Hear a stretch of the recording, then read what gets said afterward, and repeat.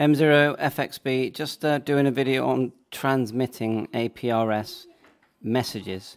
So I've just done one, so we'll check here, and it says here Andreas Hi 73. You can see it there. That's the message on Aprs FI, and it's via DMR. So what you need to do is go to your self-care. So I'm on the Brandmeister, and in your settings, a couple of things you need to set up. So I'll just show you the code plug. So reporting channel, that's the important bit. So we're using APRS 310999 here, slot 2, and the number's really important. We've linked it to reporting channel number 2 here. See that number 2, and it's a private call. Up here, manual TX is 0, APRS auto 120, support for roaming on 5 seconds. Got my location in there. APRS TX tone is off because that's very loud. Call sign here, SSID -9, and this is more analog stuff. I've ticked all these, but this is my settings that work, yeah? And then I'll just quickly show you the channel as well. So the channel, I've called it APRS 310999, so I can find it. You do have to select the contact 310999. Now you can use other talk groups. Frequency of my hotspot, digital, low power, and this is the important bit. APRS PTT mode is on, and APRS report channel 2. Remember we said earlier that it has to be number 2. You have to link each channel to the reporting channel, and that's the most important bit. And also slot 2. I've said slot 2 in the other bit. So you saw that, and color code 1. So that's it. That's our settings in the code plug. So we're over to PyStart. We're going to key the radio. Like so. You should see it come up with a sending digi APRS thing there.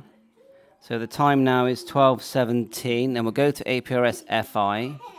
And look, the message has now changed here to Southwest UK 73. And it's 12:17. So if we go back to APRS self-care, change the message again. Yeah, let's go back.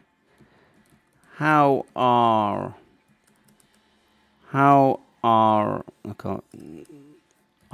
you? M0FXB73. I'll put that as well. We'll save that. Then we'll go back to the radio, and we will PyStar, and we will transmit. Like so. You see it TX. You can select for it to TX at the beginning or the end, but anyway, it's transmitted back to APRS FI. And look, how are you? M0FXB73. So we're definitely sending out messages.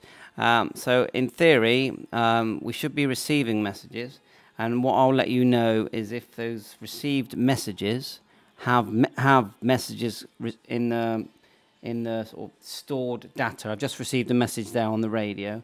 So we're going to have a quick check and see what what's coming through on the radio, and we'll zoom in and have a good look.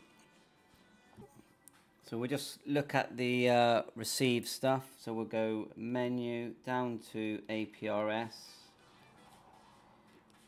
Then we want to go to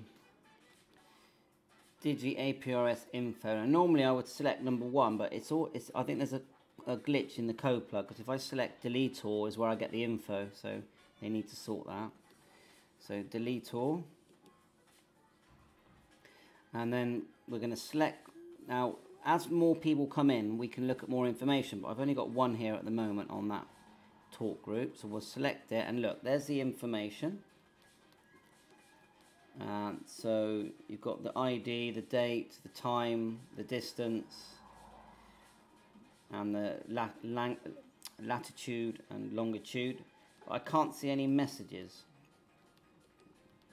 It would have been nice to be able to see a message in there, wouldn't it? You can see it on your APRS FI, but I can't see it on the radio, although it is receiving APRS. And it looks to me like my location is quite accurate, so the GPS location looks accurate to me. So 7.3, let me know, see what you think. All the best.